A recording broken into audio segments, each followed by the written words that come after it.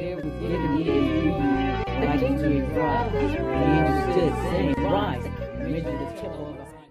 I'm from the tribe of Gad. I'm fulfilling Genesis 49:19. A troop shall overcome Gad, but he shall overcome in the end. Who overcame those so-called North American Indians? The real ones. I got a picture here. I can show you. Yeah.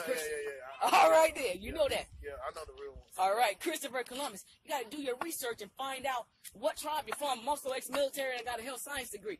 That spirit of Gad is a warrior, and I couldn't shake the feeling, so I had to be shooting somewhere. You understand me? Had to be doing something, but I was suppressed. You find out what tribe you're from because you're looking at a female Moses, fulfilling Genesis 49:19. He showed me coming out in white, and he spit the Egyptian sea 7 ways, and we went over dry shod. This is the real reason why they're bombing Yemen. You see that on the news?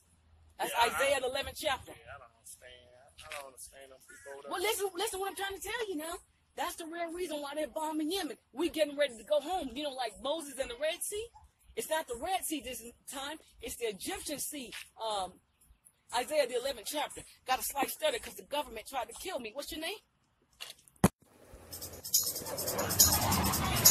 Are you ready to fly? Are you ready to fly? Egyptian Sea. Are you ready? I believe.